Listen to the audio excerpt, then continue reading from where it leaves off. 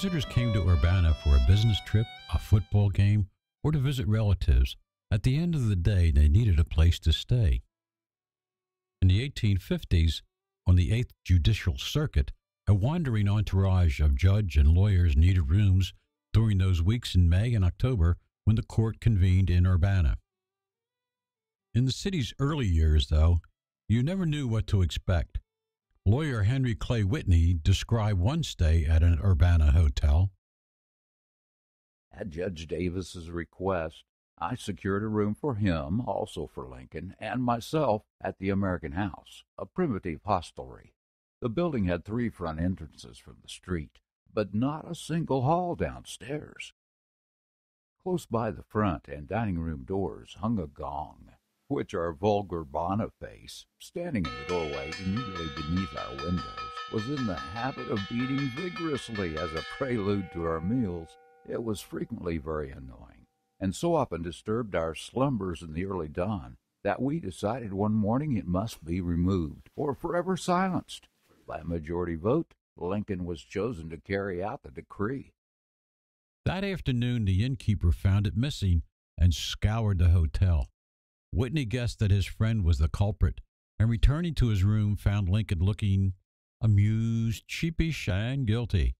With his friend standing guard at the door, Lincoln returned it to its rightful place.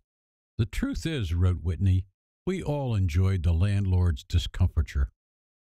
Travelers had higher expectations for accommodations after the Civil War, as expanding rail lines and then roads brought more and more salesmen, business executives, and tourists to Urbana.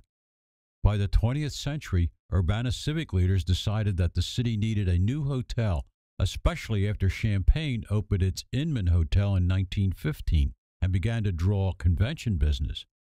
In 1921, 100 local businessmen organized the Urbana Hotel Company as a public stock company to build a new and modern hotel sufficient to meet the needs of our growing community.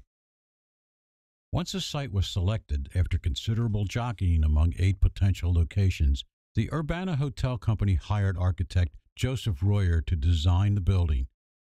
His initial plans were rejected as bordering on the commonplace, the board said, and they wanted a building distinctive in its style that would attract and hold favorable attention of any passerby.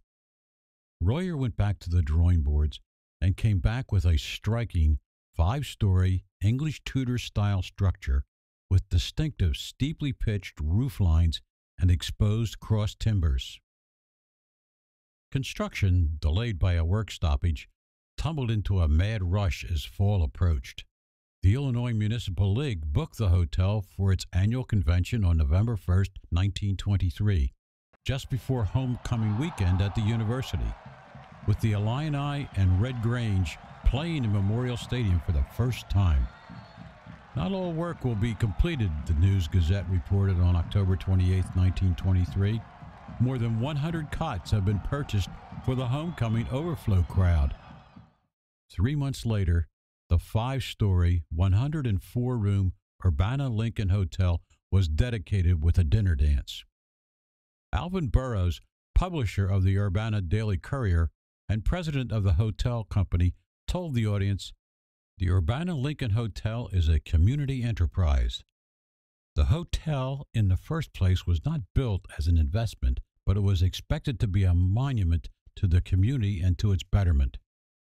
Burroughs was right.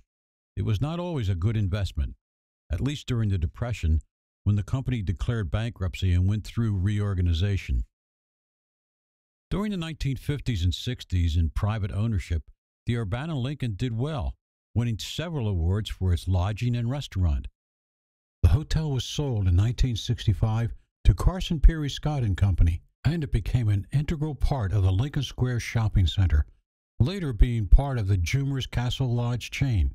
It remains a distinctive landmark in downtown Urbana.